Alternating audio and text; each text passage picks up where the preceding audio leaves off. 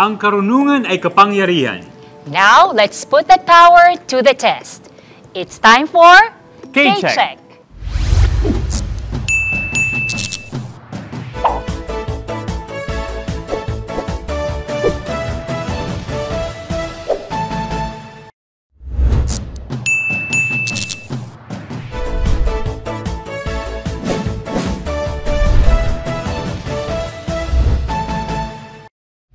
Hello everyone, I am Junel Labor. Ako po si Chenson Pascual, and this is K-Check, the newest and smartest game show on Philippine television. Marami ang hindi nagsasawang dagdagan ang kanilang kaalaman.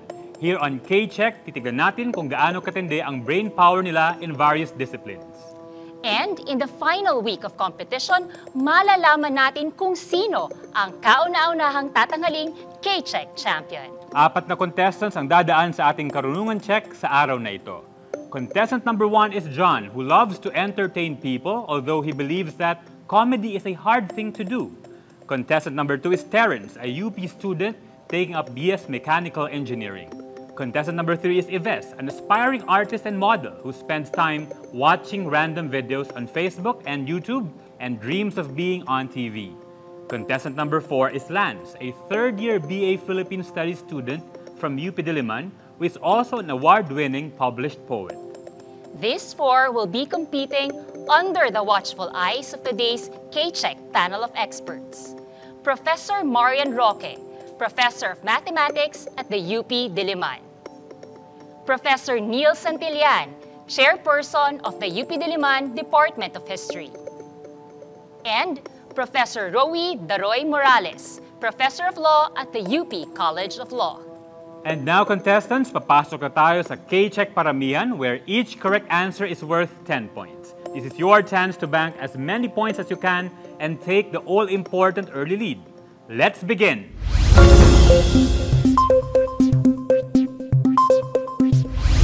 John, how many minutes are there in 2 hours? 120. K-Check. Terrence, in what part of a plant can you find petals and sepals? Flower. K-Check. Yves, in what country can you find the islands of Bali and Java? Indonesia. K-Check. Lance, how many days are there in 3 weeks? 21. K-Check. John, what is the English word for the Spanish number 80? 80. K-Check. Terrence, how many months are there in 2 years? 24. K-Check. Yves, in government institutions, what does the E stand for in DOLE or D-O-L-E? Employment. K-Check. And Lance, what planet in the solar system has the most prominent rings? Saturn. K-Check. John, in what province can you find Pagsanghan Falls? Laguna. K-Check. Terrence, what is the English word for the Spanish number 70? 70. K-Check. Yves, how many seconds are there in 3 minutes? 160. Mali, 180. Lance, in what country can you find Phuket and Chiang Mai? Thailand. K-Check. And that's it for our first round, the K-Check Paramihan round. Grabe yung round na yun, no? Ang gagaling ng ating mga kabataan, Correct. Oo, gusto ko talaga yung consistently nasasagot nila yung mga tanong. At cool and composed sila. Speaking of cool and composed, Prof. Rowie, cool and composed ka ba dun sa round na yun? Ako? Oo. I think I was all sa lahat ng ilan sila? 6? 4 lang. Ay, hindi, marami ako ibang nakikita. And of course, ang gusto kong, ang lalo kong nakikita ka ay si Lance, di ba? Kasi ikaw lang ang may kulay. Ako po ay colorblind for your information. May katanungan ka ba kay Lance, Prof. Rowie? Yes po. Dahil ikaw ay isang poeta, pwede bang mag-usap ang mga tao sa pamamagitan lang ng mga matang nangungusap? Palagay ko po, makakapag-usap naman din po sa pamamagitan ng mata. Kasi yan yung bintana sa ating kaluluwa. Ayan.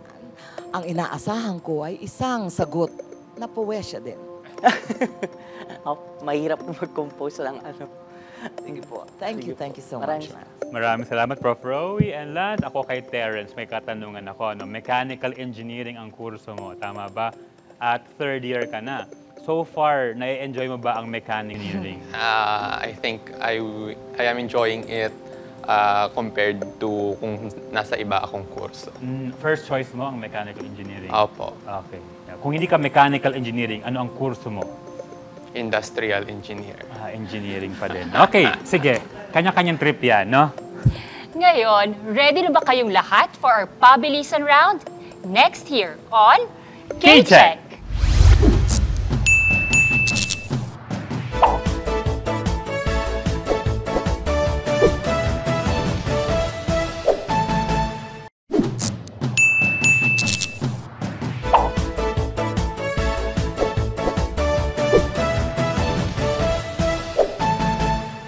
Tuloy pa rin ang ating karunungan check. Ano na nga ba ang nakuhang puntos ng ating mga contestants? John has 30 points, Terrence 30 points, Lance 30 points, and Yves 20 points. Diba? Ang gagaling, no? Perfect. Almost perfect Oo, lahat. very no? tight ang labanan, Oo. di ba? Makakahabol. Correct. Oo, Diba? ako naman si Yves talagang motivate ako, no? Oo Talagang naman. galingan sa next round. Siyempre. We're now going into K-Check Pabilisan. Buzz in first for the right to answer the question. Correct answers are worth 20 points. Pero sa round na ito, minus 10 points ang maling sagot. Kaya contestants, think before you press that buzzer. Let's begin.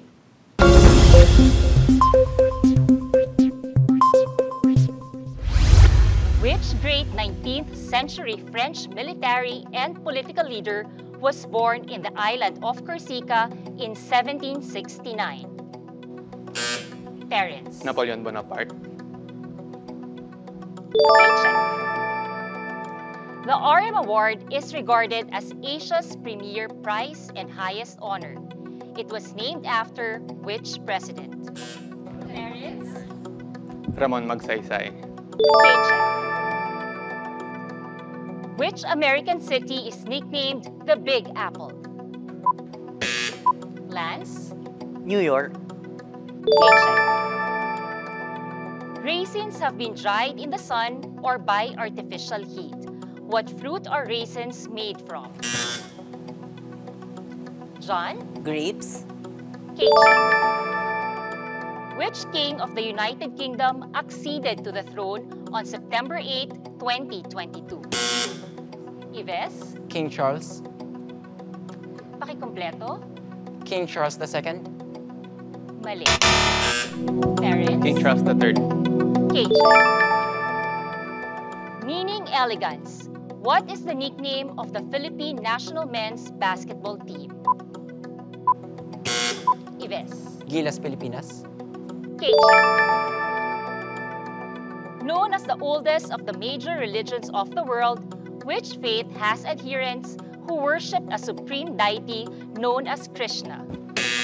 Lance? Hinduism. Paycheck. In chemistry, what do you call the table of elements arranged in order of atomic number so that elements with similar atomic structure appear in vertical columns?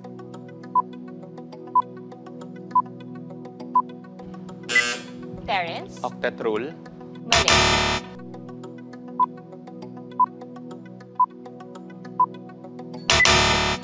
Periodic table. Which Filipina won the US Open Girls Singles Tennis Championships last September? Terrence? Alex Iala.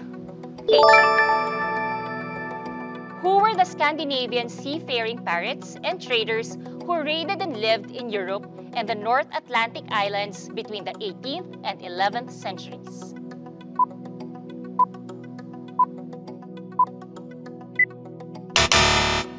Vikings. Which folk hero is the friend of Little John and the sweetheart of Maid Marian?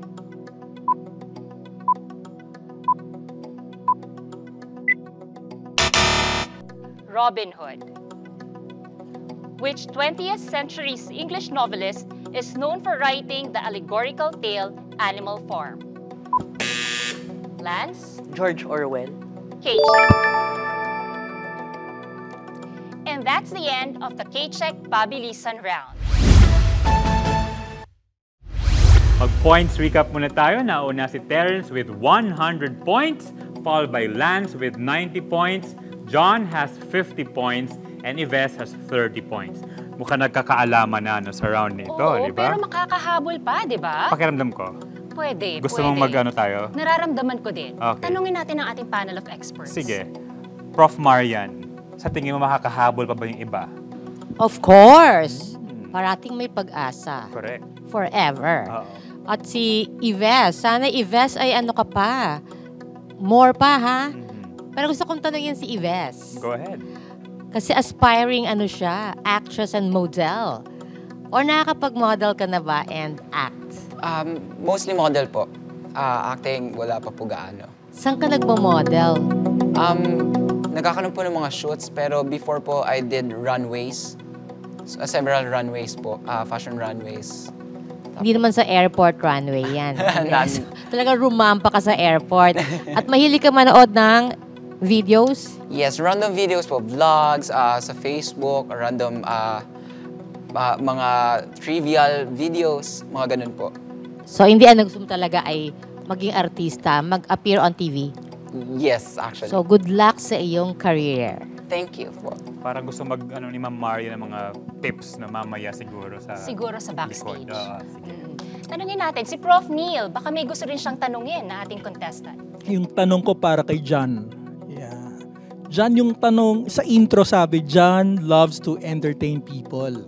Baka yung tanong ko, ano mga bagay ang nagpapasaya sa'yo? Marami pong bagay na nagpapasaya sa akin. Unang-una na po yung mga bata dahil mahilig po talaga ako sa mga bata. Gusto ko nga po ng 12 na anak. Joke lang po. Pero kidding aside, mahilig po ako sa mga bagay na artsy and fun and sobrang adventurous po. Ganun po. Pwede bang may follow-up question? Ano kayang sense of adventure ng isang tao na mahilig mag-entertain? I think po yung pagsali po sa mga gantong game show po, which is hindi lang po nag-showcase ng talino and wit, and napapakita ko rin po na I am fun. Yan po. Wow, speechless ako. Thank you, John. Kinaya mo yon, Prof. Neil, no? Anyway, this time, our contestants will face their toughest challenge yet dahil ang ating ultimate pagalingan round susunod na here on K-Check.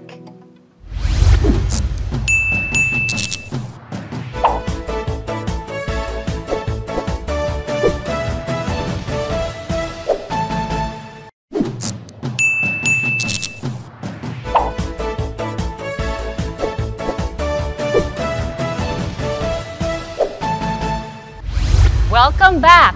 Points recap muna tayo. Nangunguna si Terrence with 100 points, followed by Lance, 90 points, John, 50 points, and Yves, 30 points. Hahabol yan si Yves. Nararamdaman ko. Oo, pwedeng-pwedeng makahabol, Oo. di ba? Pero at the same time, di ba, yung confidence ng iba, pwedeng ma-boost pa sa round na ito. Oo naman. So we'll find out kung makakahabol pa ang ibang mga contestants in our K-Check Ultimate Pagalingan, where correct answers are worth 30 points and wrong answers get a 15-point deduction. At para mas madagdagan ang kaalaman ng ating mga contestants at viewers sa round na ito, sa mga professors ng ating panel of experts manggagaling ang mga tanong. At the end of this round, malalaman na natin kung sino ang tatanghaling K-Check Daily Winner. Contestants, let's begin!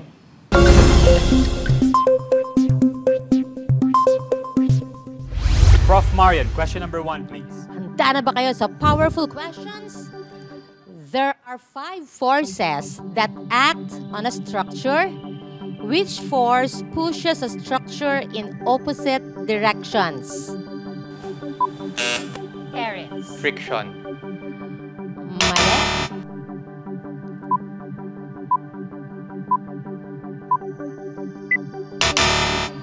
Okay, there are 5 forces. These are shear, bending, stress, tension, torsion. Engineering yan, di ba? The correct answer is shear. Medyo mahirap yung tanong na yun ni Prof. Marian. Prof. Neil. Ito tingin ko kayang-kaya to na ating 4 contestants. Tinikling is a popular dance identified with what ethno-linguistic group?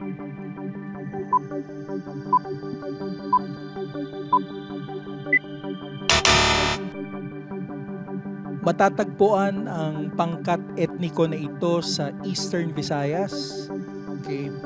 Makikita ang Eastern Visayas sa mga isla ng Samar at Leyte. Ang tamang sagot ay Waray. Hindi ko alam yun, Prof. Neil. Prof. Rowie, your question please. Marami ako natuto doon, no? Akala ko tikling, 'di ba? Ito ang aking tanong na alam nating lahat. Pwera lang siguro sila. What building houses the National Museum?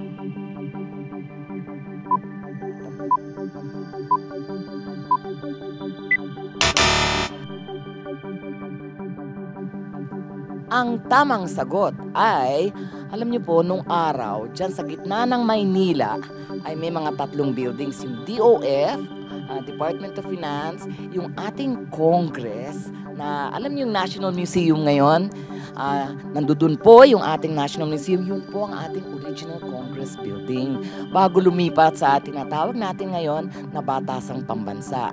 And malapit po ito sa Luneta. Naalala ko nung araw, pagkatapos naming mag-demonstrate doon at magprotesta, diretso na kami sa Manila Hotel.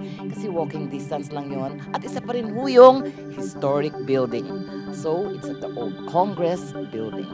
Parang gusto ko makasama si Prof. Rowie sa ganyang klase ng travel, no? Oh, Okay. yes. I will be your tourist guide. Thank you, Prof. Rowie. Prof. Maria, next question, please. Sige, something historical and something you know from high school. Hugutin nyo ito, ha? We need the full name. The process of pasteurization is named after which famous French microbiologist? Parents. Louis Pasteur. Okay, this French chemist, microbiologist, conducted a series of experiments demonstrating that heating wine killed microbes and preventing early spoilage. Ito rin yung ginagawa natin sa milk, kaya meron tayong pasteurized milk. The correct answer is Louis Pasteur, kasi French siya. Okay, check! Thank you. Prof. Neil, next question, please. Ang susunod na tanong ay which political party formed in 1907 dominated pre-war Philippine politics and facilitated the presidencies of Ramon Magsaysay, Carlos Garcia, and Ferdinand Marcos during the Third Republic? Lance. Nasyonalista. Yeah.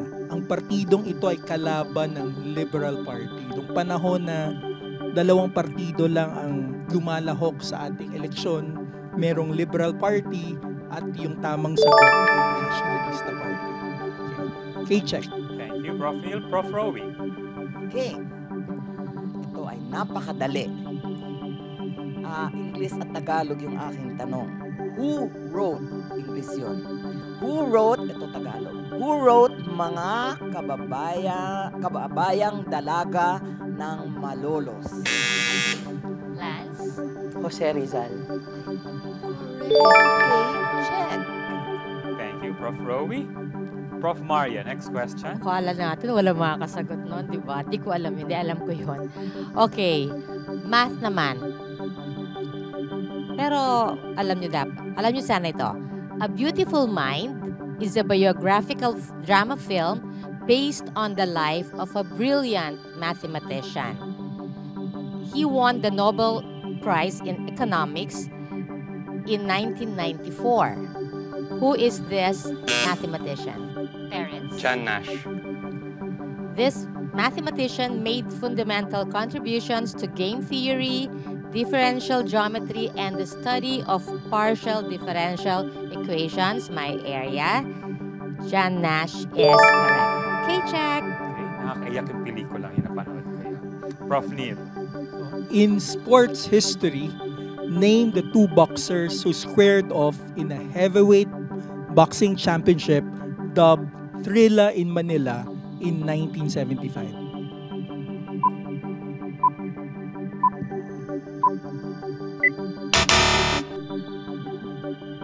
Wala palang mahilig sa boxing sa mga contestants. Pero legend ang dalawang ito. Okay? So yung final fight nila ay may bansag na Trilla in Manila na ginanap sa Araneta Coliseum noong 1975. So ang tamang sagot ay Muhammad Ali and Joe Frazier. Thank you. Prof. Rowie, next question. All right.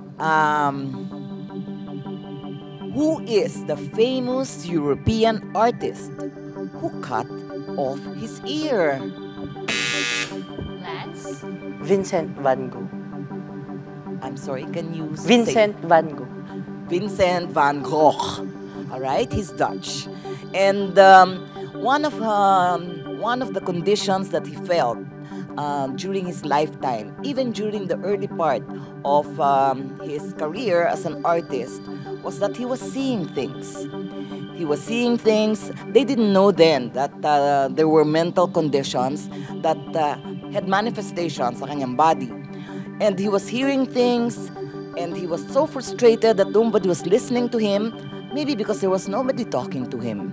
And in his frustration, likewise, because he also ran out of subjects, I think you can remember his Starry, Starry Night that was named after one of his paintings. That was, yes, Vincent van Gogh, who's, as I said, Dutch. And in his condition, ang dami niyang naririnig, walang sumasagot, ang dami niyang naririnig na hindi niya alam kung totoo o hindi. Parang he was so confused, he cut off his own ear. In fact, he made a painting of himself with a bandage on his ear. So that is our famous Vincent van Gogh of Starry, Starry Night. Thank you, Prof. Rowie. Of course, Vincent van Gogh is... check. Prof. Marian, next question. Diagnosed bipolar. Diba? Van Gogh is bipolar. My question, ATP is the source of energy for use and storage at the cellular level. It is a nucleoside triphosphate consisting of a nitrogenous base called adenine, a ribose sugar, and 3 serially bonded phosphate groups. Ang tanong, what does ATP stand for? Adenosine triphosphate. Okay, mahaba rin tanong ko. Alam nyo na ang sagot. Adenosine triphosphate, K-check. Thank you. Prof. Neil. Nose bleeding experience. Ang galing ng mga naghahabulan para sumagot. Pero hindi ko alam yung tamang sagot para dun sa tanong ni Ma'am Marian. Ito yung susunod kong tanong.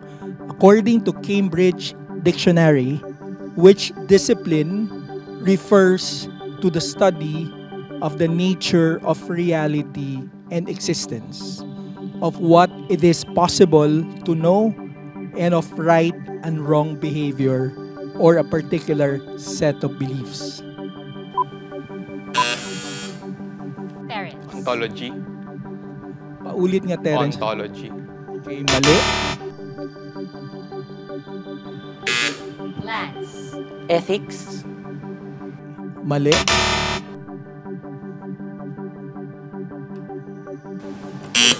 John. Theology. Theology yung sagot mo dyan. Mali.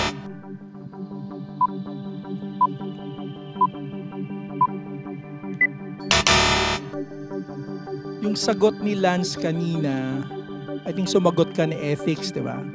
Yung ethics, isa sa branches ng disiplinang ito. Ang tamang sagot ay filosofiya, philosophy.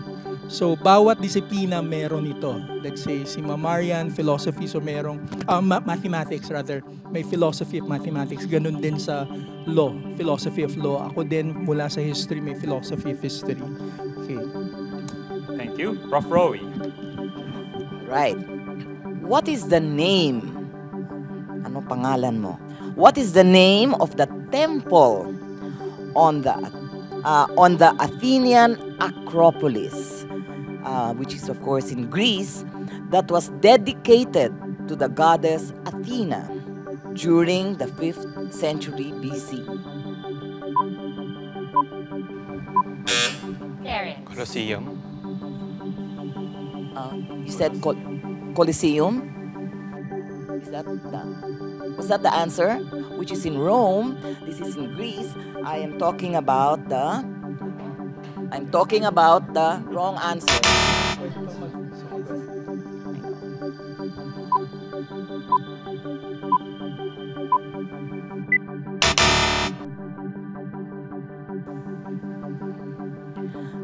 I heard a whisper, and it was made before the bell, but I don't think it was registered. Sa mic, yes, it's the Parthenon. No?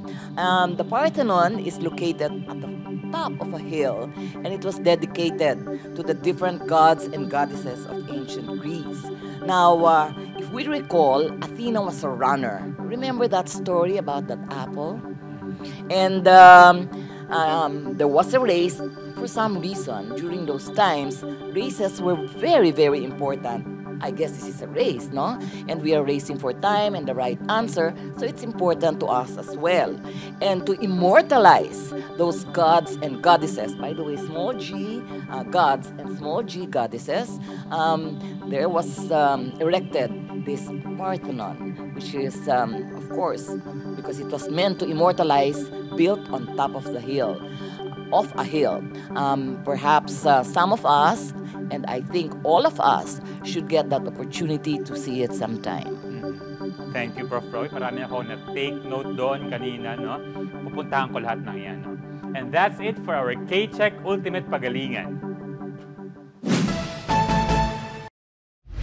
And that's it for K-Check Ultimate Pagalingan. Congratulations to Lance, our K-Check Daily winner, with a final score of 195 points. We'll see Lance again on Friday when he competes with our other daily winners for a spot in our semifinals. Thanks to John, Terence, and Yves for joining, and to the members of our panel of experts, Professor Marian, Professor Neil, and Professor Rowie. This is Jensen Pascual. And I am Janelle Labor. Join us again tomorrow for another K-Check.